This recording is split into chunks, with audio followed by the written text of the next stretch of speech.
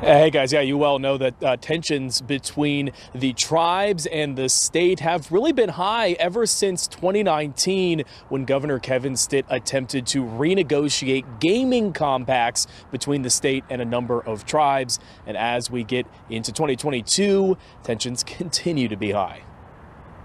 I think that Governor Stitt is so bent on creating this narrative that tribes just don't have a place in the state of Oklahoma. Cherokee Nation Principal Chief Chuck Hoskin Jr. making those comments at a meeting with other tribal leaders Friday. They come after negotiations broke down over hunting and fishing agreements and as debate continues over the McGirt decision. Of course, that's the decision that led to the recognition that 5 tribes have reservations that remain intact today. The governors argued that McGirt plunged criminal law into chaos in eastern Oklahoma. In an MLK speech today, he said he'll keep fighting to overturn it.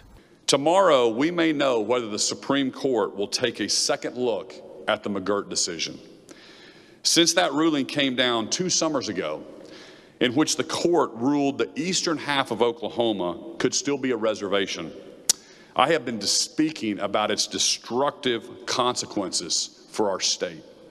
Tribal leaders have pushed back, saying the level of disruption's overblown and that the decision affirmed treaty agreements made many years ago. Hoskin adding this in a critical election year. He is the governor that's done the most damage to state-tribal relations, I think, of any governor in the history of this state. Fellow Muscogee Creek citizens and friends, I would like to update you on developments I have been working on behalf of Creek Nation regarding the McGirt ruling. First, I am in the process of forming a commission consisting of Muscogee Creek people to serve an advisory role that will provide recommendations that can be presented to the National Council. Also, this morning I had a brief call with Governor Stitt where I told him that I am establishing this commission and that I'll look for his commission and our Creek Nation Commission to coordinate and to come up with recommendations to address issues of mutual concern. Second, you may be aware that the Oklahoma Congressional Delegation released a statement yesterday saying they are considering federal legislation to resolve questions of uncertainty. I don't agree that federal legislation is needed because any jurisdictional issues can be resolved on a government-to-government basis through intergovernmental agreements or compacts. And I made it clear to Governor Stitt that I will continue to prioritize the needs and interests of Muscogee Creek Nation during this process. Good afternoon, and thank you all for coming. I'm going to read a statement, after which I will take your questions. The Violence Against Women Act of 2022 expanded tribal authority to prosecute non-Indians who assault tribal justice officers. Based on this authority, the Muscogee Creek Nation has issued an arrest warrant for Matthew J. Douglas, an Okmulgee County Jail official, for the charge of protected status battery of Lighthorse Police Deputy Chief Dennis Northcross. The incident took place at the Okmulgee County Jail on Monday, December 18, as Lighthorse police officers, acting under the Cross-Deputization Commission of the Grand River Dam Authority, attempted to deliver a suspect arrested for fentanyl possession and driving recklessly in a school zone. On Monday, December 18, a Lighthorse police officer witnessed a driver moving on the wrong side of the road in a school zone. The officer effected a traffic stop and requested Okmulgee Police Department to attend the incident. Okmulgee Police Department informed him of their refusal to respond. The officer noticed drug paraphernalia in the passenger seat and the suspect consented to a vehicle search. During a search of the suspect's person, the officer witnessed a rubber case fall from the suspect's waistband, which he then admitted to the officer contained fentanyl. Acting under the authority of a Cross-Deputization Commission with the Grand River Dam Authority, the officer effected an arrest as required by state law he transported the suspect to the Okmulgee County Jail for booking and processing. Today, we are releasing body cam video captured by Lighthorse officers in the jail facility. In it, you can clearly see jail officials belligerently refuse to accept a duly arrested suspect, threaten to fabricate charges against Lighthorse officers, and of course, the unprovoked assault on Deputy Chief Northcross. The video shows Matthew J. Douglas, a jail official, telling Lighthorse Police Deputy Chief Dennis Northcross that it is the jail's policy to not accept any suspects from Lighthorse Police. Later, you can hear jail staff say that they did not recognize Lighthorse as real police. Lighthorse officers informed Mr. Douglas that it is a violation of state law for Okmulgee County Jail to refuse acceptance of any lawfully arrested person. After much debate, Mr. Douglas threatened to fabricate charges for illegally bringing a weapon into the jail and arrest Lighthorse police officers. Lighthorse officers continued to explain that state law requires the jail to receive the suspect. Mr. Douglas then threatened to lock Lighthorse police officer in the receiving area with the suspect in custody if they did not leave and take the prisoner. Wallace can be heard in the video using his radio to instruct jail staff, "Do not roll my Sally Port door."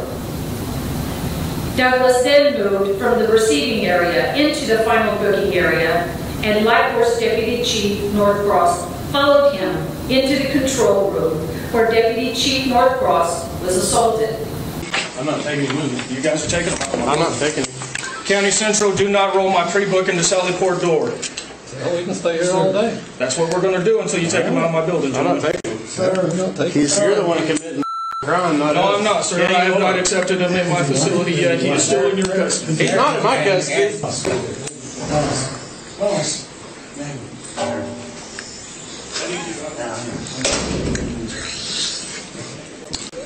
Please. Open this. What is happening here? What is going on? Oh my God, this is all because of me. I'm so sorry. I'm sorry. Hey, you better take your hands off of him before you get that ass whipped. I'm sorry. Are you somebody with little... You shut the fuck, gentlemen! You're gonna put your hands on him? Don't put your fucking hands on me. Put your hands on the captain. Don't, come on. Nope. Out of my building, gentlemen. You're going to fucking go with us, I promise. See, you keep putting his hands on him. Off of him. Don't you put your fucking hands on me? That's all my dealing. You put your fucking hands on me first. Jackson, that's a few else. Not Lighthorse. Your ass is going too. They're refusing to take him. Yeah, we don't recognize that you already exist. Okay, it's the state of Oklahoma. That's not an option. It is a director saying they're not. The director of Fleet? Charlie, is there?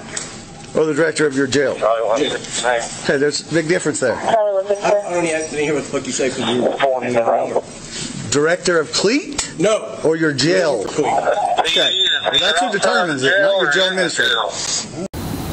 Yesterday, after receiving the arrest warrant from the Muscogee Creek Nation District Court, 3 Lighthorse officers went to inform Mr. Douglas of the warrant and provide him an opportunity to turn himself in today by 9 a.m. Body cam of these interactions will be available for release in the upcoming days. We are having ongoing conversations with the Attorney General Drummond, with U.S. Attorney Chris Wilson, and we will be determining the next best steps. The assault of a Lighthorse police officer at the Okmulgee County Jail is a direct result of the policies set by the Okmulgee County officials that disregard state law. This faculty is already facing an ongoing investigation by the Oklahoma State Department of Health and the Office of Juvenile Affairs for the mistreatment of juveniles in their custody, including purposefully housing juveniles with adult inmates. The video clearly shows jail staff explaining that it is official jail policy, as directed by the administrator and sheriff, to violate state law and selectively refuse prisoners. So, in addition to the prosecution of Mr. Douglas, we are in discussions with the Oklahoma Attorney General and the U.S. Attorney's Office and the Department of Justice Civil Rights Division regarding the unlawful policies and disrespect from Okmulgee County officials, both here at the jail and beyond. We understand that Okmulgee County officials dislike federal laws that grant tribal law enforcement jurisdiction, but those political opinions do not give Okmulgee County the right to disregard and violate laws.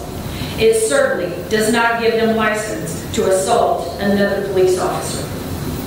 We intend to assure that Matthew Douglas is held accountable for his assault on Deputy Chief Norcross.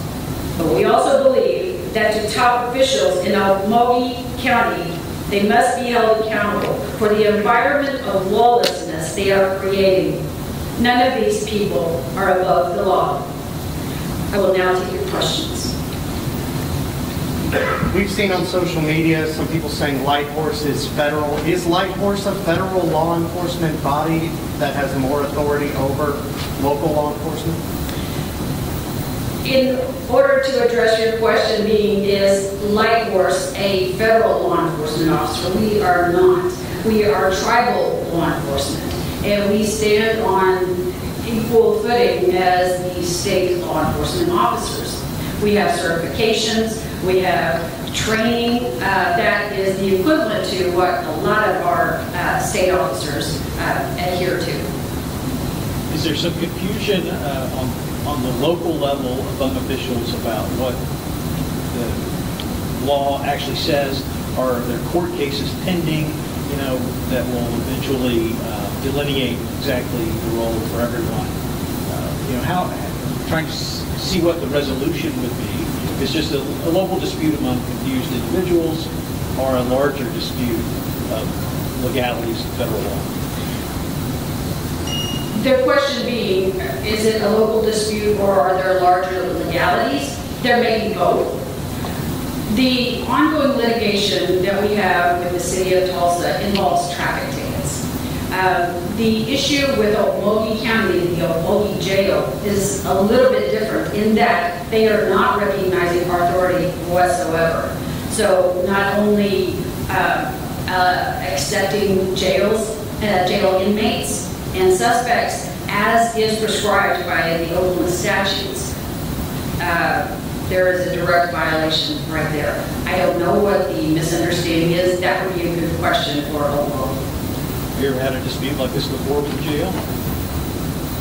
Not with the jail, no. Because in my experience, law enforcement work together. Law enforcement want the same thing at the end of the day, to be able to go home safely to their families, to be able to police and provide a safe community for all of our children, for our elders, be able to provide a street and a sidewalk that we can safely walk down on and be proud to raise our children. We want that just as much as anyone. We want to work together with other jurisdictions to be able to provide that. But we are met with significant hesitation, resistance, and this build of lawlessness from Okmulgee that has to be addressed. Do you know why there were so many cars, or at least it appeared to be so many tribal cars out by the jail? Were you anticipating a fight of some kind, or? I appreciate the question about so many vehicles outside of the jail, because I think there's some misunderstanding as to when and why the vehicles were there. The picture that I have seen floating on social media, it actually reflects Monday afternoon when the incident occurred. On Monday, When the officers observed their deputy chief being assaulted, they did call for backup. They did give a radio signal that says that we are in distress and we need backup, we need assistance. There's where you see the response, the full response of the Muscogee Creek Nation Lighthorse. They were there to respond, and that's why all of the vehicles were out front. Any other use of that picture with all of the vehicles out front is misleading. So that was a direct response to the incident that happened on Monday. Have you all attempted to get the jailer at his home, or do you believe the jailer is seeking shelter in the county jail? To that, I don't know. What I do know is that last night we tried to effectuate the warrant of arrest. Lighthorse officers took the criminal complaint as well as the warrant to the jail in an attempt to be able to serve it upon him. After a lot of discussion, we had made the administrative decision to give Mr. Douglas an opportunity to remain free and turn himself in at 9 a.m. this morning to the District Court of the Muscogee Creek Nation. As of now, and at this morning at 9 a.m., Mr. Douglas did not do so. There was a heavy police presence at 13th and Seminole, I believe. Is that, were you all trying to get Mr. Douglas? Is that what that is, or is that a completely separate operation? It must be a separate, because I'm not aware of that. Was a completely different warrant operation on a completely different charge for someone else. From your standpoint, does it matter if the jailer is tribal or not? To that extent, it doesn't matter. I want to make sure that the community knows that Lighthorse officers regularly, daily, put their lives on the line for the community, for the safety and welfare of our people and everyone in this area.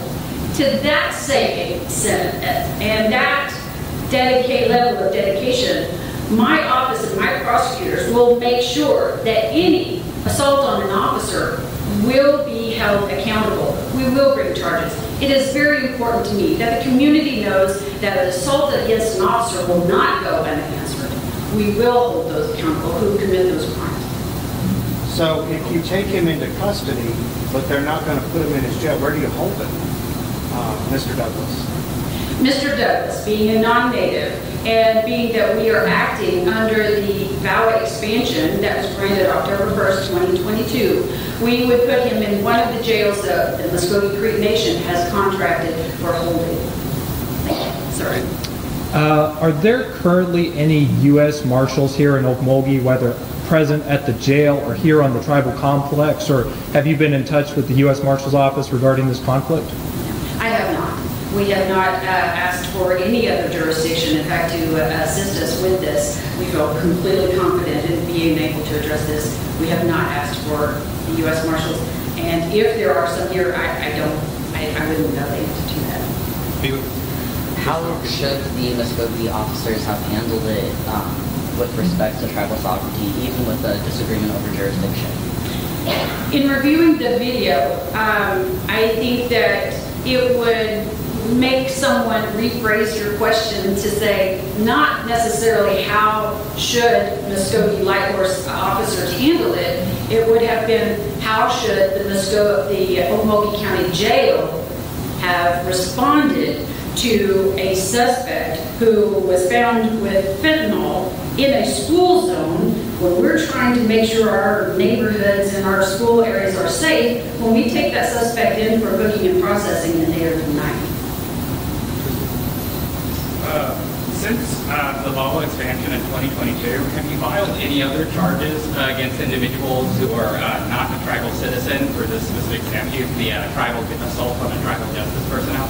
I believe this may be our first offense under the expanded jurisdiction on a non-native assaulting a tribal law enforcement officer. However, with the number of expansions that the Muscogee Nation put into and codified in our laws, it was only a couple of days after the adoption of that we were filing charges on non-natives who were committing sexual assault crimes on children. cross-deputization problem? Thank you for that question, because it has been a problem with Okmulgee. We have actually had Oklahoma Attorney General Gittner Drummond and his first assistant to offer to sit down with the Lighthorse and Muscogee Creek Nation officials, as well as Okmulgee County officials. There was a lot of talk and discussion, but nothing has been realized as a result of that.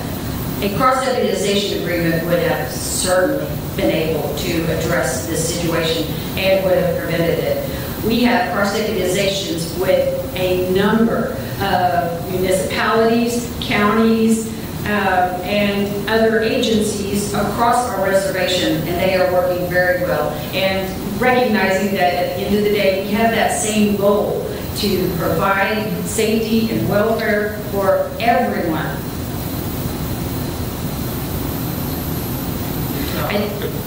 One more question. Yeah, is the Grand River Dam Authority cross-deputization agreement, is that available online somewhere? I would not be, I'm not sure about that. I'm not certain if it is online. I do know that it's valid. I looked at the title, the enabling statutes within the Oklahoma law to be able to satisfy that the Grand River Dam Authority having jurisdiction over more than just the waterways and so forth, has police authority over a handful of counties, Okmulgee certainly being one of them. I have one more question. Why do you think it's been so hard to be able to work with Okmulgee? Unfortunately, I would say that part of the difficulty is illustrated by this incident. The refusal to acknowledge what the law says, even when it's Oklahoma law, their blatant refusal makes it difficult for us to be able to do our job. It makes it difficult for us to be able to sit down with them and say, okay, let's work together. We're going to have to renegotiate what is our starting point. Because in reality, I think that this is the first layer of an onion, if you will, of a long history of conflict, of racism, and a number of issues that have existed. And we look forward, as ugly as it may be, we think it's necessary, we look forward to pulling those back because we want justice at the end of the day, safe neighborhoods, and the safety and welfare for all. Mado. Thousands of miles of northeastern Oklahoma now considered Indian territory after the Supreme Court's McGirt ruling. Now, that decision changing the way law enforcement investigates crime involving Native Americans in this part of the state, turning a large amount of cases over to the Muscogee Creek Nation Tribal Police. 2 Works for You's investigator Aaron Conrad digs deeper into the ruling's impact and how they are working to keep you safe. The McGirt ruling taking Lighthorse police from a relatively small department to a large one in less than 24 hours. Officers and investigators now needed in 11 different counties here in Green Country. 104, go ahead, sir. The Muscogee Creek Nation Lighthorse Police Department is much like any other law enforcement agency in Green Country. 104 was clear at 1607. Its officers patrol streets, Creek Nation. answer calls, and investigate crimes. 104, Creek Nation. They just happen to do it in Indian territory. On July 9th, when the decision came down from the Supreme Court, immediately I was ecstatic about it. As a tribal citizen, as a Muscogee citizen, I was very happy with it. As a new chief of police or acting chief of police, I was just even more excited. But then things started rolling in and you realize, 1, this is historical. 2, nothing like this has ever happened. And 3, I got a lot of work ahead of us. Chief Daniel Wynn III took over the department this summer, just in time to have to take the agency from 35 employees to 65 and growing in record time. The demand for Lighthorse officers and investigators skyrocketing. One of the biggest changes has been the fact that we are answering a lot more calls. And so our call volume has quadrupled over the past 4 months. So every month it's just been going up and up and up. The tribe now investing millions of dollars to expand operations. The first installment, $2.2 million to hire dozens of positions from dispatchers to patrolmen to detectives. This is a map of the reestablished boundaries of the Muscogee Creek Nation. 911 calls now coming in from every corner of the map.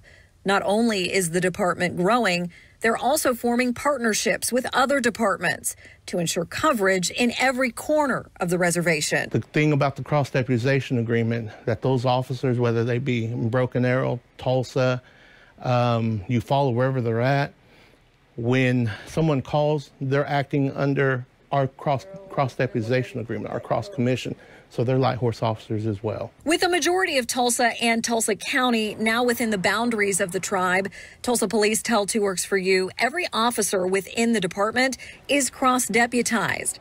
That also goes for the Tulsa County Sheriff's Office. We have to work together. And, you know, and these MOUs, or these cross-deputizations as they're known, allow us to do that. So it's extremely important. It's also a benefit to smaller Green Country departments. Those agencies now have access to Creek Nation resources. We have a dive team. We're working on our emergency response teams. We have community outreach officers. We have game rangers. We have investigators, canines. Anything that you're going to find at a bigger department, we have here. And while the Creek Nation is working in high gear to make sure the department has what it needs, Chief Wynn says it doesn't stop here. This is only step one in a three-phase process of funding for expansion. The next 2 phases over the next 2 years, pumping money into the department's needs as they continue to assess what the public needs to ensure all Oklahomans get the protection they deserve. We are Oklahomans just like everybody else. We just happen to be on the reservation now. In Indian Country, Aaron Conrad, Two Works for You. From building casinos to building courtrooms, the Cherokee Nation has been rapidly expanding its judicial system since the U.S. Supreme Court announced that landmark ruling on McGirt last July. Reporter Jason Doyle travels to Tahlequah to get a behind-the-scenes look at what's been built.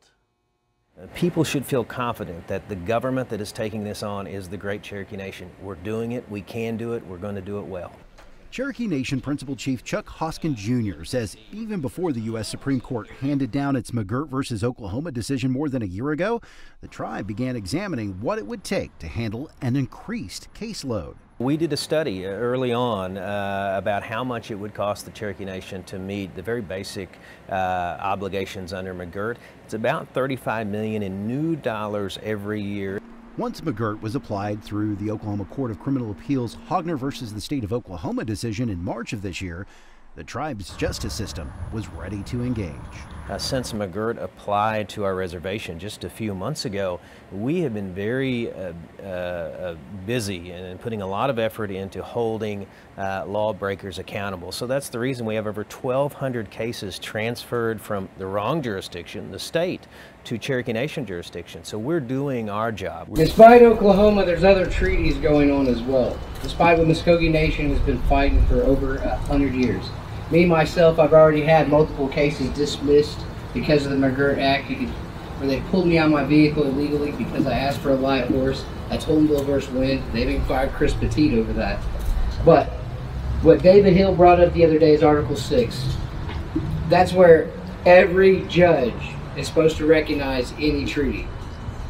Think about that. Under our Constitution, your Constitution, they are supposed to legally recognize our treaties, regardless of when and where, but the date it was signed. Article 6 says that in their Constitution. And I will continue to fight. And if you guys have any problems, use my case. Case is, when you're standing in court, whether it's for possession, whether it's for illegal search, illegal DUI, which I was not under the influence, but Chris Petit told me twice on camera I was going to jail for being an asshole that night. And that was because I asked for the Lighthorse. I asked for the sheriff. I asked for Marcia. He even refused to call her. Hughes County, Holdenville versus Wind, you can look it up. So, and Coweta versus Wind. Serious, guys, these are our rights. These are our rights. If you don't know, what's sad is if you don't know your rights, they're going to pull you out of the cars. They're going to charge you.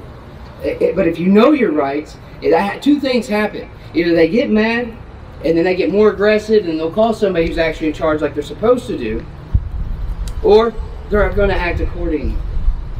And the thing I had with police departments, that when they say they don't have to call Lighthorse, that means the person who hired them told them that. Because if I'm your boss, and you can ask anybody who's ever worked for me, and I tell you to do something, that's what you're going to do. So if I tell you, if a Muscogee citizen says they want a Lighthorse there, you call the Lighthorse. Guess what my employees are going to do?